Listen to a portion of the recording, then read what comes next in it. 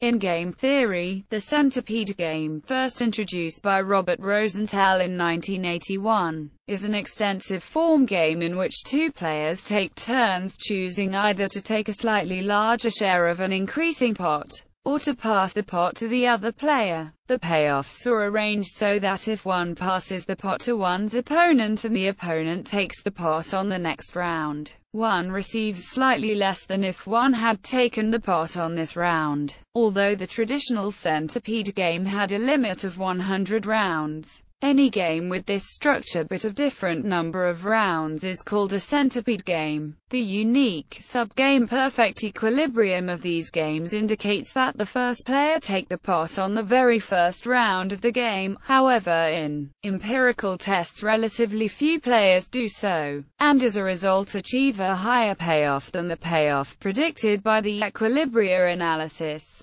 These results are taken to show that sub-game perfect equilibria and Nash equilibria fail to predict human play in some circumstances. The Centipede game is commonly used in introductory game theory courses and texts to highlight the concept of backward induction and the iterated elimination of dominated strategies, which show a standard way of providing a solution to the game play. One possible version of a Centipede game could be played as follows. Consider two players, Alice and Bob. Alice moves first. At the start of the game, Alice has two piles of coins in front of her. One pile contains 4 coins and the other pile contains 1 coin. Each player has 2 moves available. Either take the larger pile of coins and give the smaller pile to the other player, or push both piles across the table to the other player. Each time the piles of coins pass across the table, the quantity of coins in each pile doubles.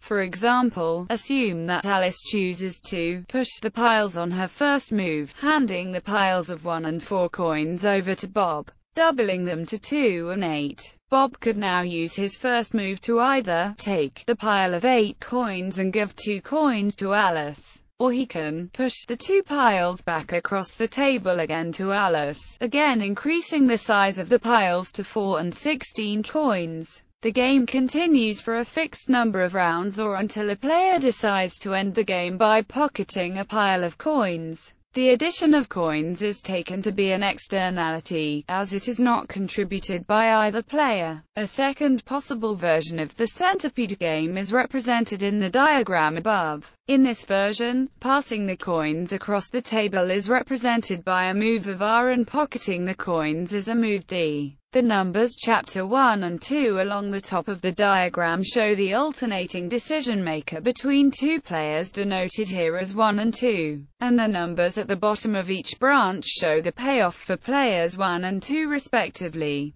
Equilibrium analysis and backward induction. Standard game theoretic tools predict that the first player will defect on the first round, taking the pile of coins for himself. In the Centipede game, a pure strategy consists of a set of actions, and a mixed strategy is a probability distribution over the possible pure strategies. There are several pure strategy Nash equilibria of the Centipede game and infinitely many mixed strategy Nash equilibria. However, there is only one sub-game perfect equilibrium. In the unique sub-game perfect equilibrium, each player chooses to defect at every opportunity. This, of course, means defection at the first stage. In the Nash equilibria, however, the actions that would be taken after the initial choice opportunities may be cooperative. Defection by the first player is the unique sub-game perfect equilibrium and required by any Nash equilibrium. It can be established by backward induction. Suppose two players reach the final round of the game. The second player will do better by defecting and taking a slightly larger share of the pot. Since we suppose the second player will defect, the first player does better by defecting in the second to last round, taking a slightly higher payoff than she would have received by allowing the second player to defect in the last round. But knowing this, the second player ought to defect in the third to last round.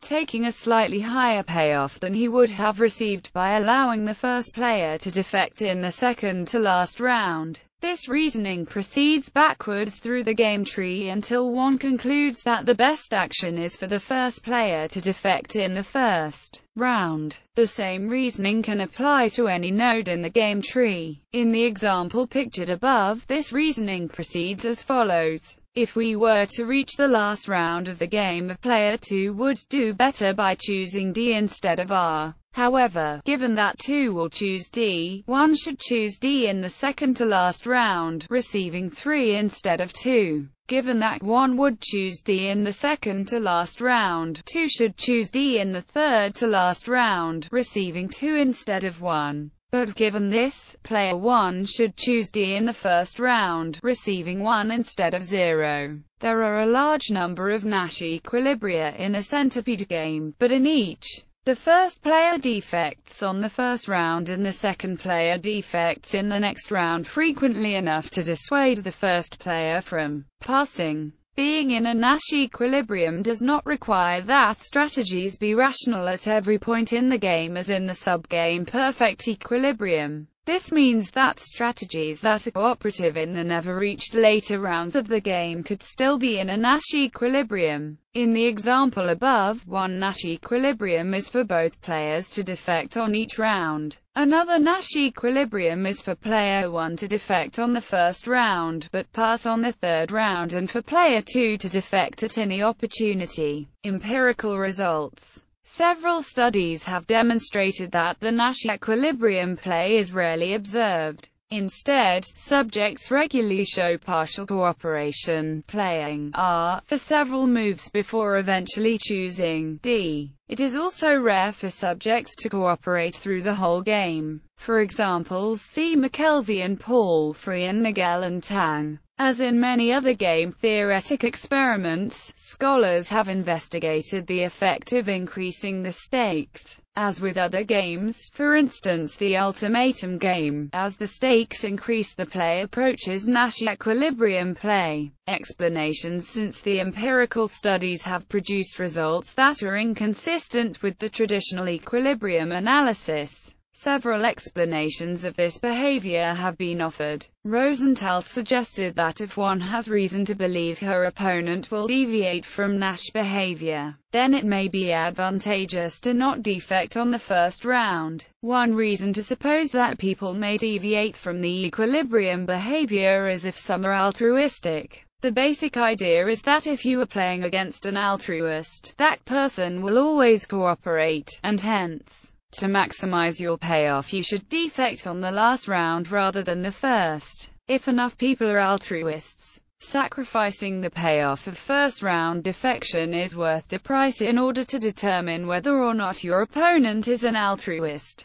Miguel and Tang suggest this explanation. Another possibility involves error. If there is a significant possibility of error in action, perhaps because your opponent has not reasoned completely through the backward induction, it may be advantageous to cooperate in the initial rounds. However, Parko, Rappaport and Stein illustrated that the level of financial incentives can have a profound effect on the outcome in a three-player game. The larger the incentives are for deviation, the greater propensity for learning behavior in a repeated single-player experimental design to move toward the Nash equilibrium. Palacios, Huerta and Village find that expert chess players play differently from college students. With a rising ELA, the probability of continuing the game declines. All grandmasters in the experiment stopped at their first chance. They conclude that chess players are familiar with using backward induction reasoning and hence need less learning to reach the equilibrium. However, in an attempt to replicate these findings, Levitt, List, and Sadoff find strongly contradictory results,